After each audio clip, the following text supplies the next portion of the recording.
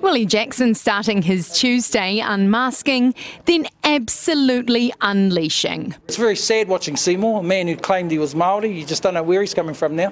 Jackson only warming up with his David Seymour sledging segment. Absolutely deliberately dog whistling. Still not done. Just a useless Māori, that's all. Te Pāti Māori taking the takedown of their house neighbour even further. David Seymour's a disgrace.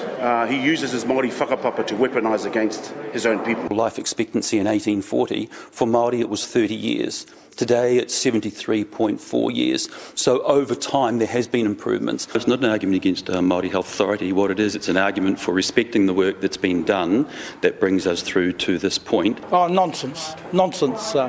A respected reti not immune from Jackson's Tuesday tirade.